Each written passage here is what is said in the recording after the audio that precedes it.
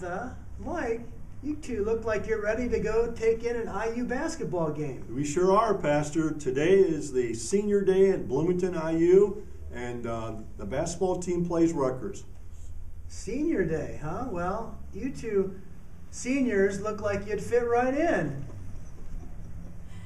We sure will, Pastor. I love IU basketball. And you know what I love most? What do you love the most about IU basketball? Teamwork. Those young men have got to work together as a team to succeed on that court. Right you are, Martha. And you know, that reminds me of the time when you and my mom, Helen Mommer, got together not too long ago, and you challenged the congregation here to work together as a team. Pastor, that was a little bit before your time. Pastor Vern was here. Do you remember that? Of course I do, Mike. Your mom, Helen, and I tried to fix that boiler all by ourselves. They didn't do well. We really made a mess of things. Oh my. I have heard about this. You didn't have the money to pay off the boiler loan, so Helen and you tried to work on it on your own. In fact, we even have a picture here of the two of you in your work clothes. Ooh. Look at that. Working, ready to go to work on the boiler. That's right, Pastor. I lost my license, so we had to stop. If it hadn't been for the congregation coming together as a team, even lending a hand, we never would have been able to done what we did. And what did you do? Well, guess what? We paid off the boiler debt, all $237,000 of it. And it took about 4.5 years, and it was ended in May of 2016. That brings you back to teamwork, doesn't it, Martha? That's right, Pastor. We have a new challenge. The challenge that will keep us all working together as a team.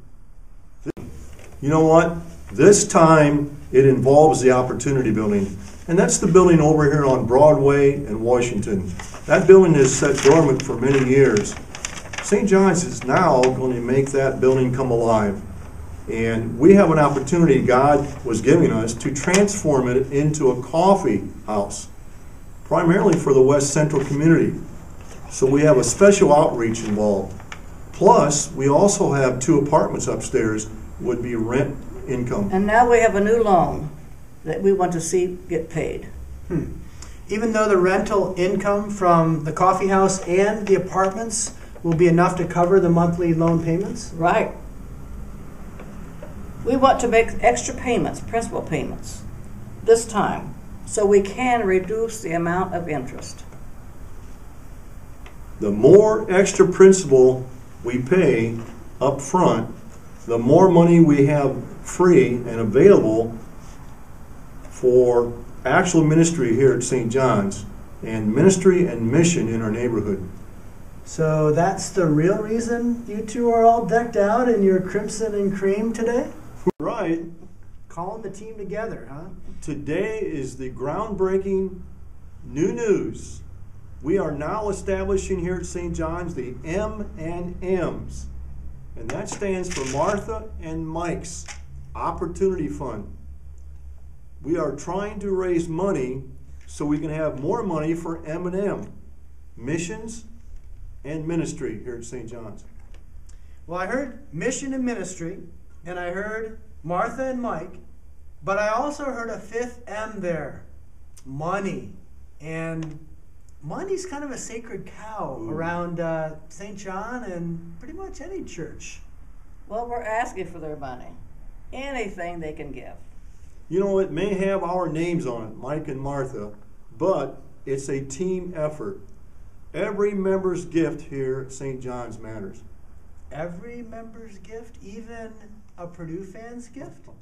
Oh, absolutely. Even a Lafayette film.